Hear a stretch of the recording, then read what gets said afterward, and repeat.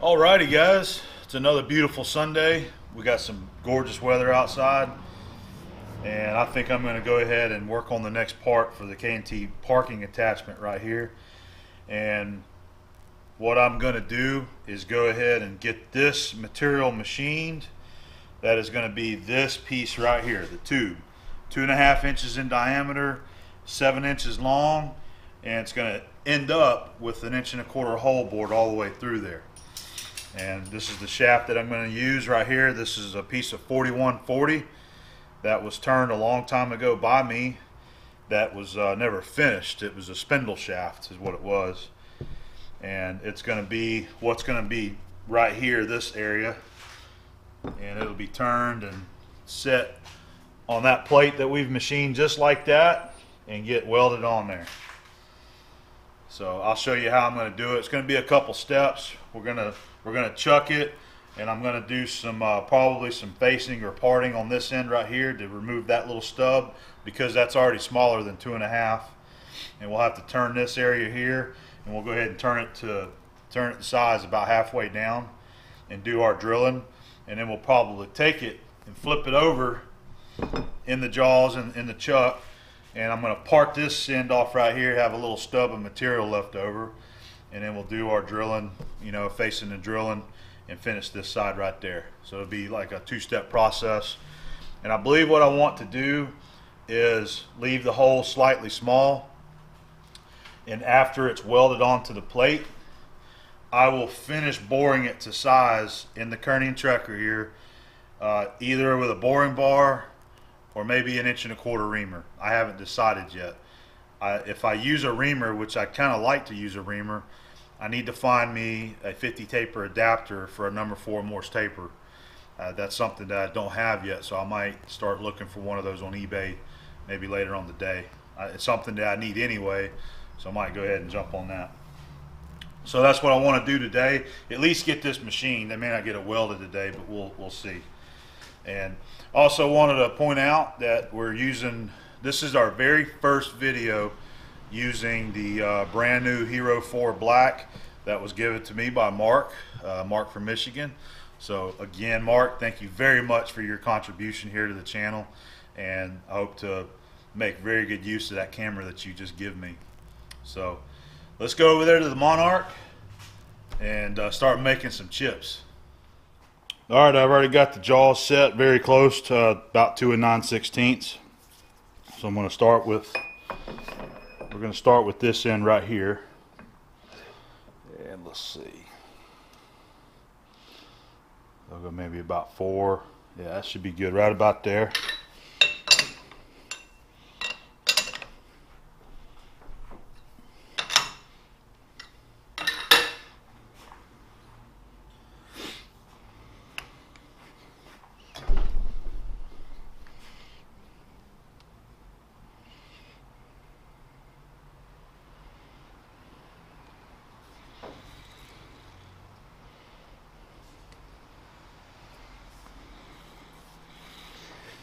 All right, let's get her indicated.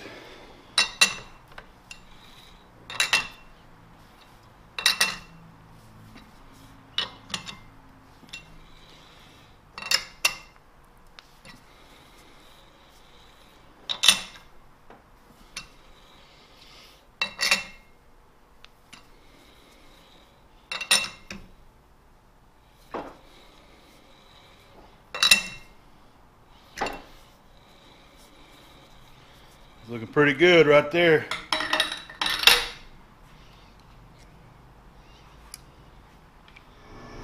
I'm going to start with that little stub end first, and I decide I'm just going to go ahead and part it off. Hopefully everything will react good. It's sticking out a little farther than I like, but we'll give it a shot. We're going to use some flood coolant.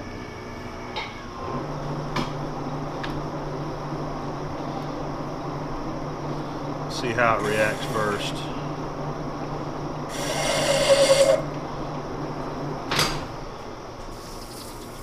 A little bit fast.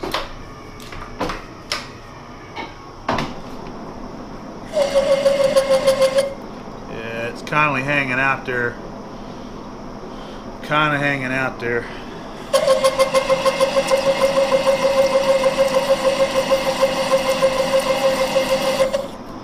see it's trying to, you can try, it's trying to move around a little bit. I don't have those real tight.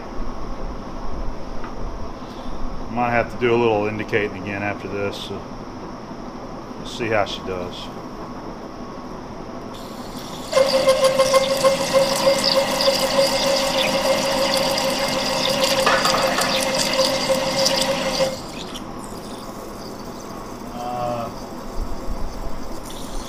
I don't know what that noise was. Something fell over there.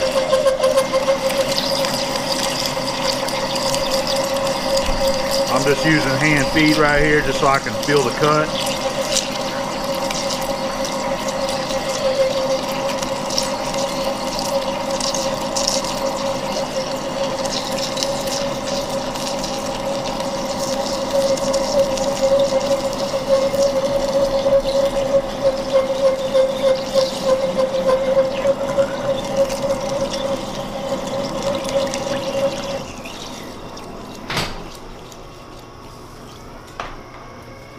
Speeding it up some.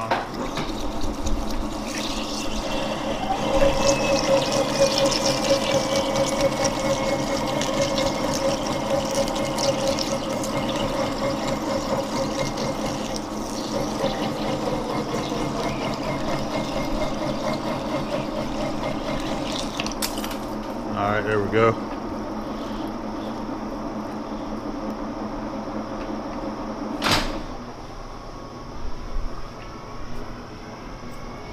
Alright, I got a nice little stub there for something to use later.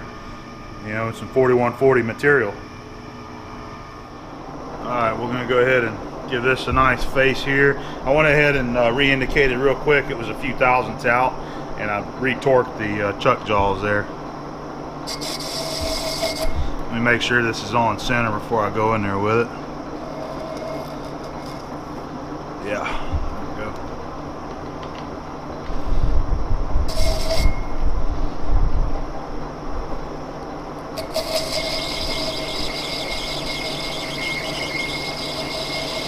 You can tell just by the finish and the sound that it's creating that that's some good quality stuff right there, that 4140 steel. Really hard, tight chips is curling off that tool.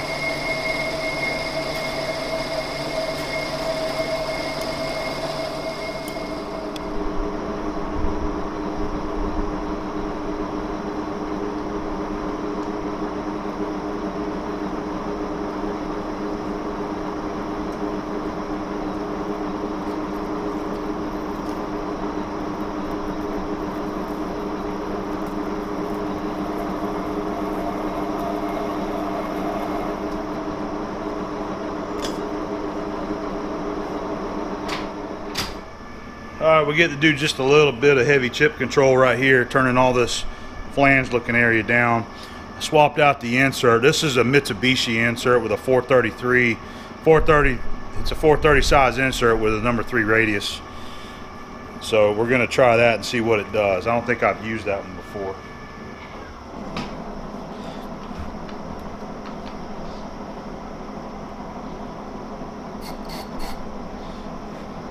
Getting a 0 set here, and so I can do a 1/2 inch on the dial. I'm going to start with a 1/4 inch, 250 on the dial. Let's see what it does. I'll try a little bit of coolant right here on the tool. A little bit of coolant on the tool. Oh, I need to kick my feed rate up too. Go with 15 thousandths.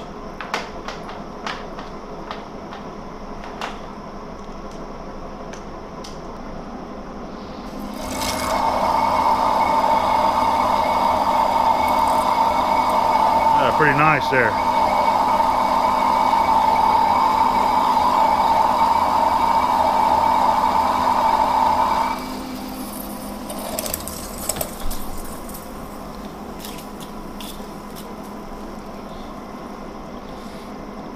Go with another 1/4, finish that out there. Speed it up some.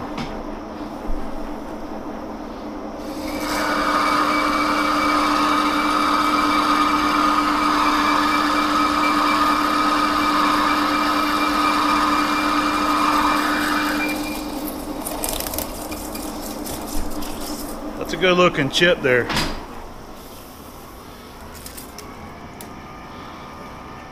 Maybe we'll try a little more here and see. So that was 250 on the dial. Let's go 350.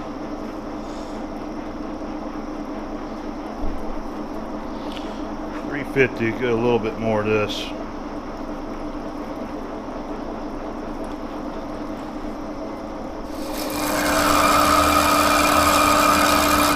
See, I just don't like that when they start popping back like that. I like it when it curls over and breaks off, so I'm gonna go back to 250. That's a better chip to me.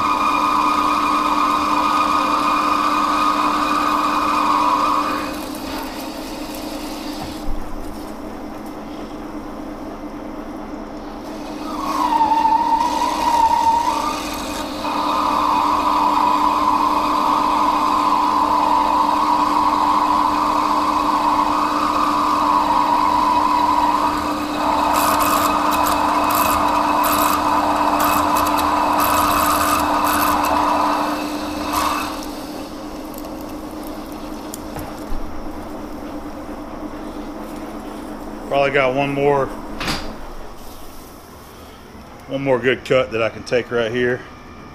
Yeah, that's at 3 inches right there, and we're going down to 2.5. So I got, you know, a little bit to come off. Take one more big cut here.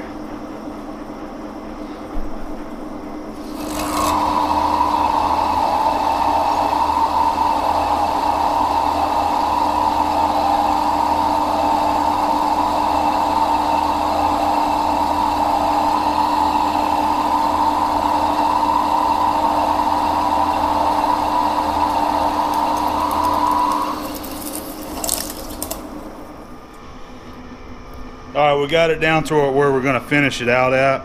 I swapped my insert for a 431, still running that Mitsubishi.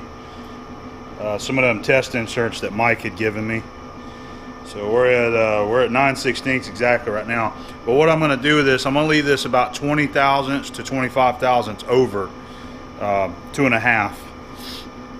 And I want a little bit of metal there on the outside of the radius whenever I go to clean it up, to kind of blend it all together. And this had already fit down in that radius that I machined on the block, and you can't even really tell that there's a gap in the bottom of it where it's at now. So I think leaving it 20-25 over is still going to fit really nice. Get up here and make us I'm gonna make a little cut, see how it does, and then we'll finish it out.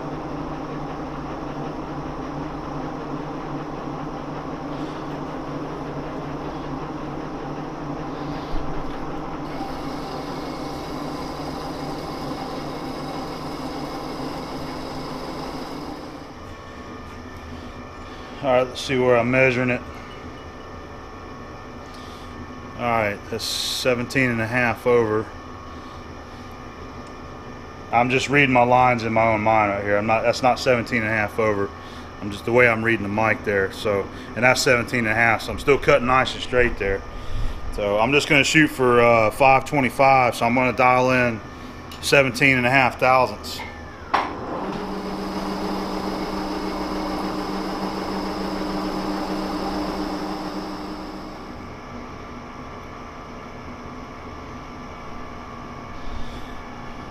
$5.25. I'm gonna go grab the part though and test fit it, make sure that it is fitting that radius good. And if it does, we're gonna chamfer it. We're gonna start drilling a hole in it.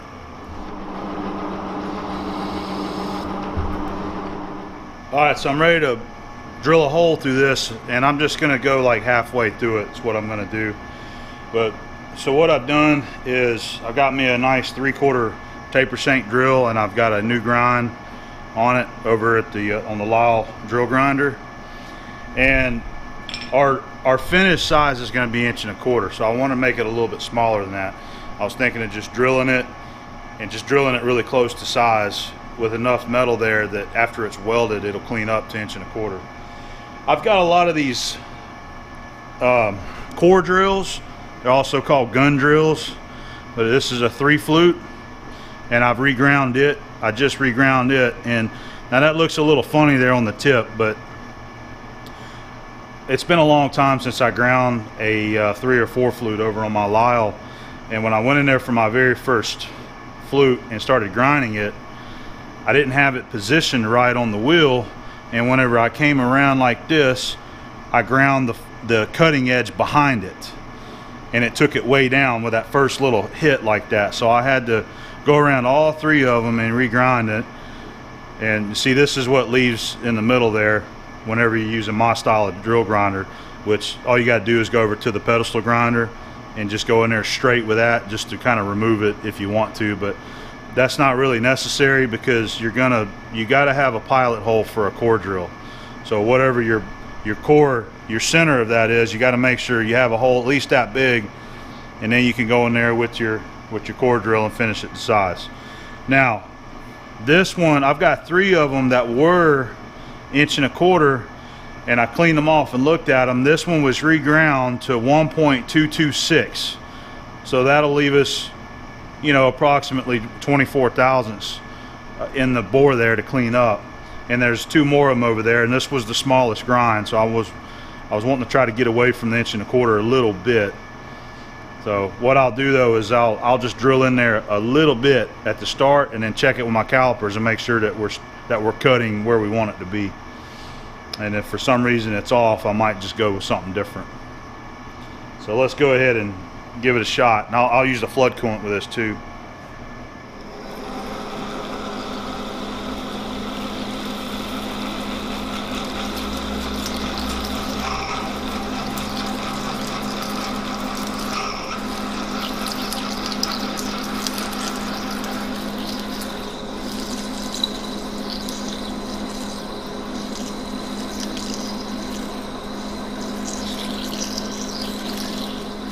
I'm kind of taking my time with this. I'm not forcing the drill really hard, because I do want it to try to maintain the best center that I can. And even though I got a good grind on there, that chisel point tries to wander. And if you over exert force on these drills like that, they tend to try to push off and start drilling a crooked hole through there. We did good with our 3/4 drill. Seemed to drill nice and straight. There's a look at the drill after I've gone in there about 4 inches with it. Still nice and sharp. So we got our core drill in there.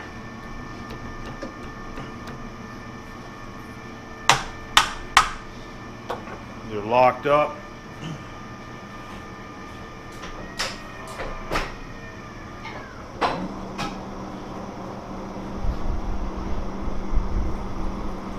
Let's see how she does. I'm gonna go in there just a little bit.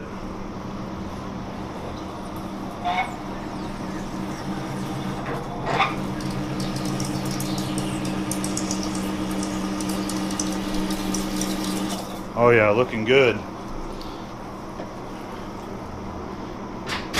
Looks like we had 3 even flutes coming out.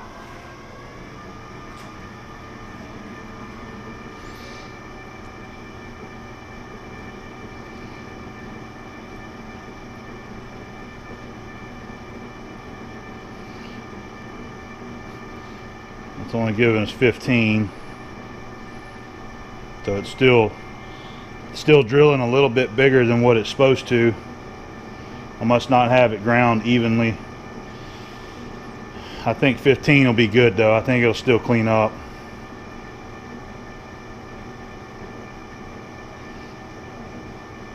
I'm gonna go ahead and go with it.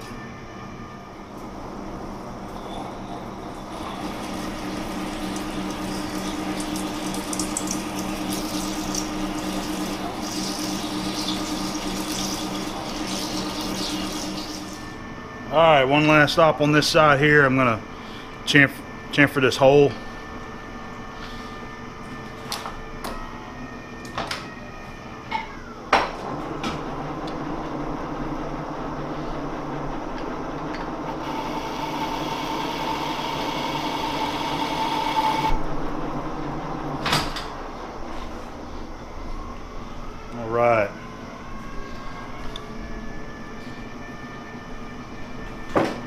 So now we'll go ahead and flip it around and get it indicated and finish the other side.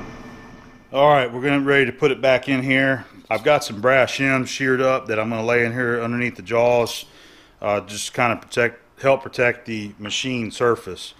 So one thing that I got to take consideration is my finished length that I want, and I want to finish this around 7 1/16. The factory piece over there is just a few thousandths bigger than that. So this is a good machine face right here that I can read off of. And I know I'm probably showing you this backwards, upside down or something, but so 7" 462. If I face 400 thousandths off that shoulder, that'll give me 7 1/16. So that's what we're going to do. Is once I get this chucked up,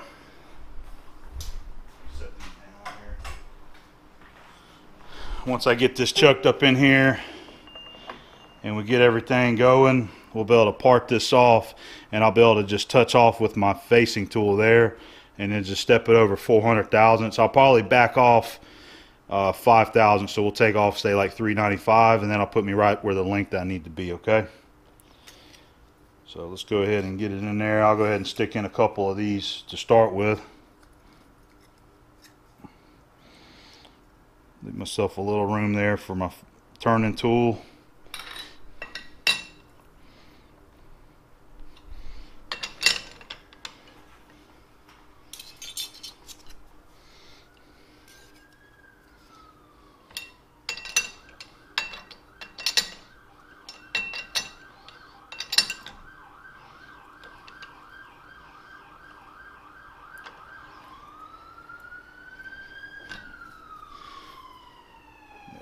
Okay. Emergency responders going by. That's what the sirens are for.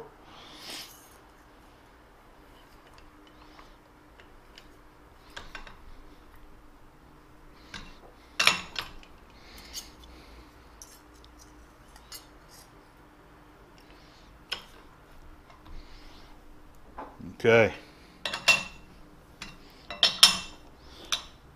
Let's see if I can get my indicator right there.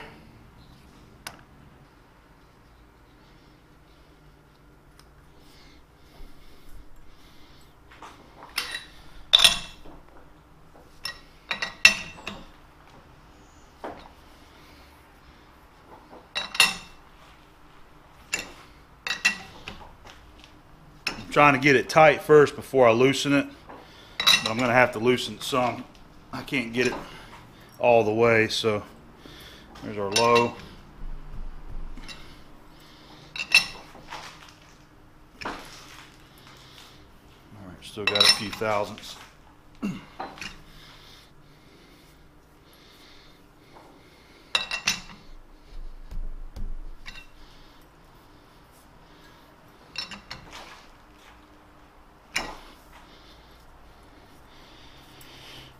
Less than a thou.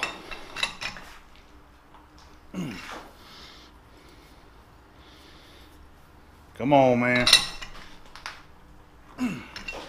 That's about as tight as I can pull on it right there without some leverage.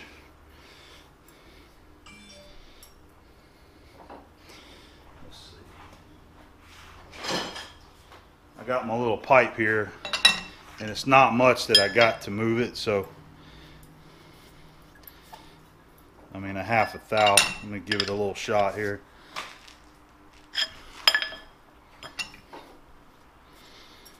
All right, that's close enough for me. Let's run with it.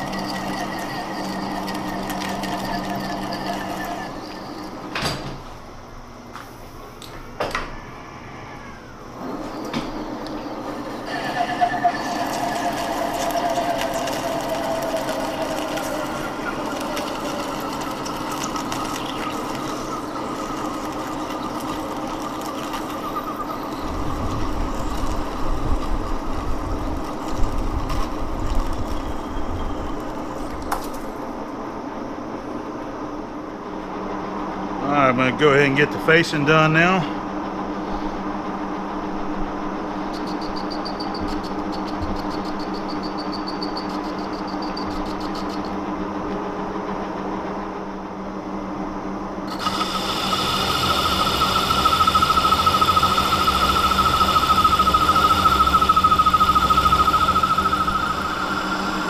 This should be my finished facing cut right there.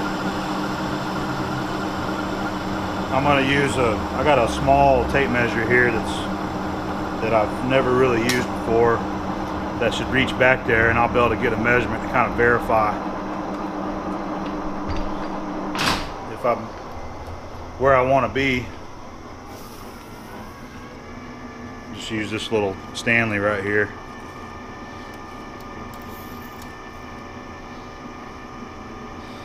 Looks like I'm right on it.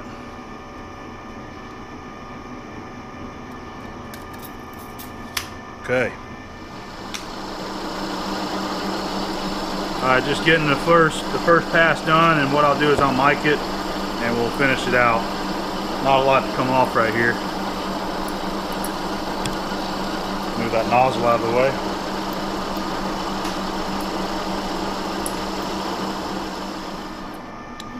Alright, it's showing 12.5. That's 12.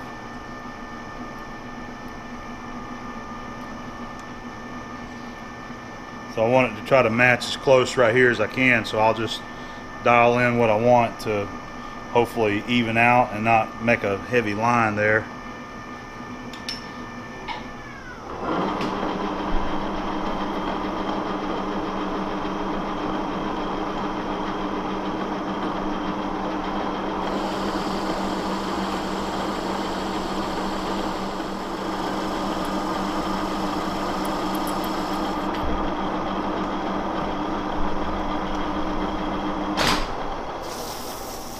Looks like it was starting to blend really close, and usually what I do whenever I have to come into a transition like that is once it really breaks through and starts on the other side, I'll just back off instead of letting it cut, because it'll usually cut just a little bit, but I think that did pretty good.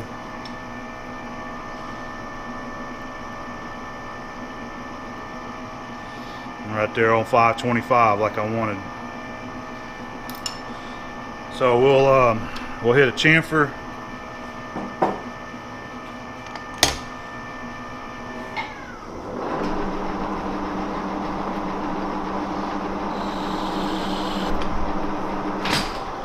All right, and then I just got to redo or drill our hole again. All right, I got the pilot hole down through there. I'm going back in with my core drill.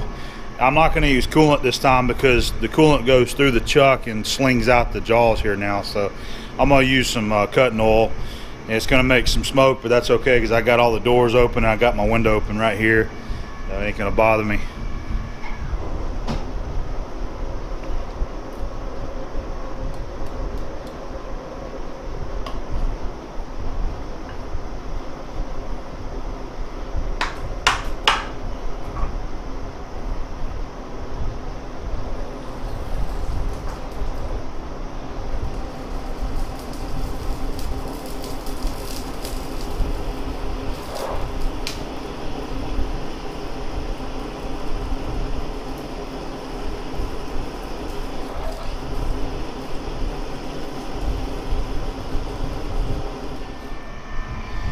I'm just checking to make sure that we're maintaining our size. I did touch up that drill because I noticed one of the flutes was grinding a little bit heavy, but we're still about the same thing. So we're about 14 thousandths off our size.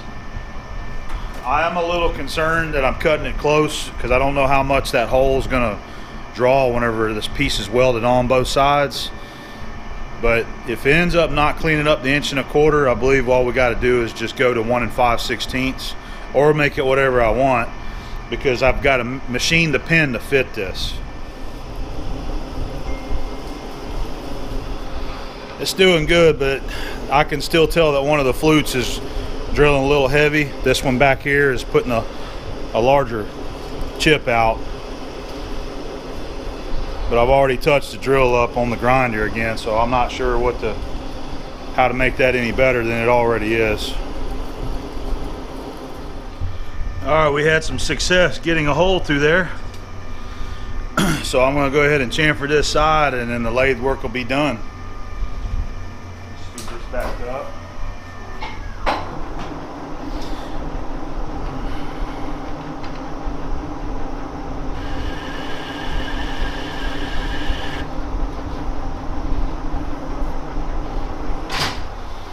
All right.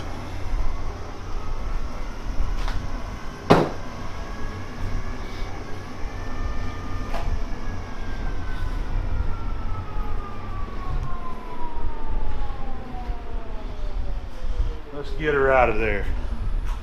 I got to get me a rag. Last drilling op kind of warmed it up there.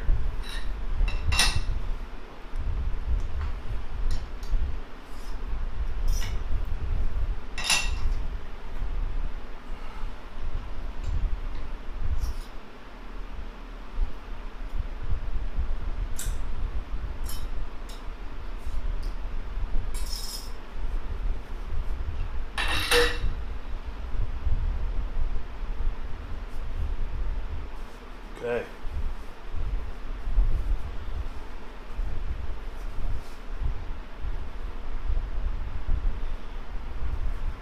There we have it. Let's go fit it up on the flat plates. There's our tube, and that's how she'll sit right there.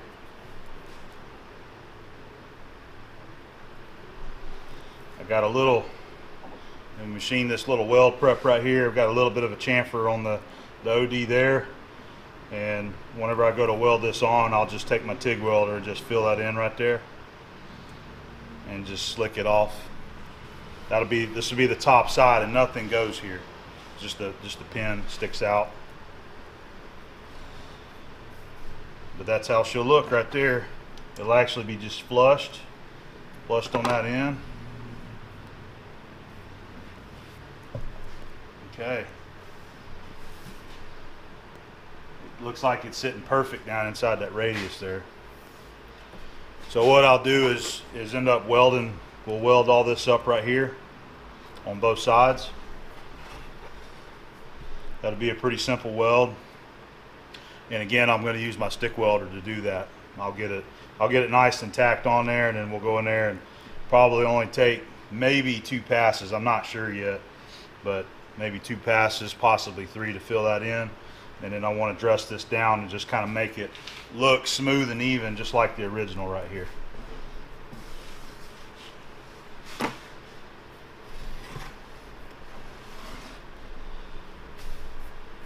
All right, so that part's done. Let's, I guess our next phase is we're gonna do some welding.